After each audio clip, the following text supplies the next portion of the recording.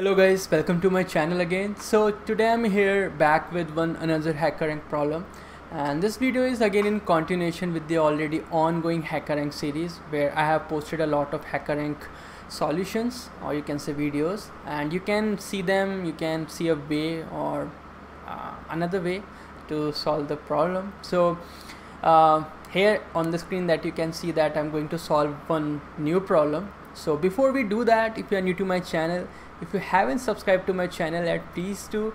And there is a simple and easy trick that you just have to hit that subscribe button. That's all, and I will be really motivated to continue on this journey of mine. So let's see what this problem says and what we have to do. Okay, so here we can see the definition, what comparator is. So if you don't know, comparator is to compare, like the word. So here in this problem we have a player class which is provided to us, but here we have two fields on which we have to compare the objects. One is name, another is score. So trick part is that if let's say two players are having same name, so we cannot sort them, right, because they have same name. So if they have same name, then we should do a score check. But here what we have to do is first we have to sort them using score, and afterwards if let's say score is same, then we have to sort them by name. So this we have to do in reverse.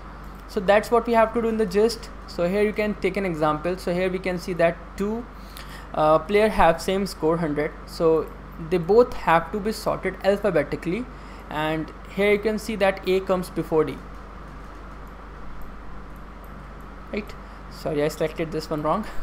So Amy comes before David, right? So we have to take this in mind, and here you can see the top scorer has to be at the top. So we have to do two things here, and we have been given player class here, and we have to create checker class which is going to implement comparator. So let's quickly do that.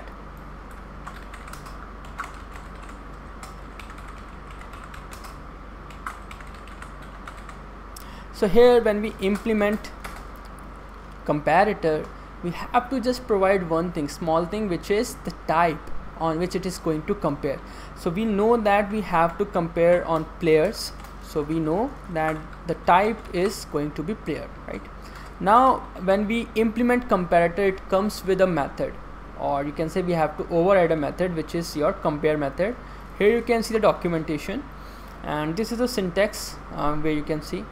So here what we have to do, we just have to override this, but again we don't have to do that.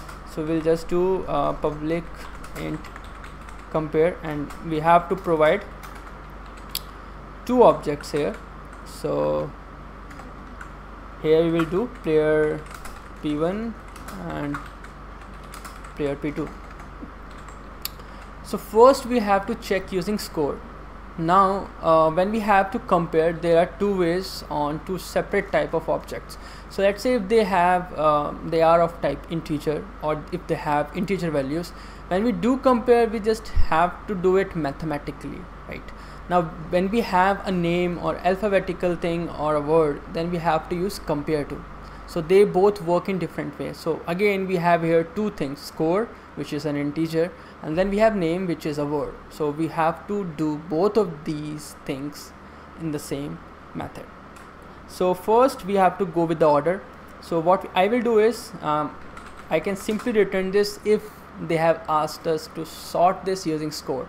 So again you have to think of an order. So when we do p1 dot score minus p2 dot score, it is going to do a reversal sorting for us, which we don't want.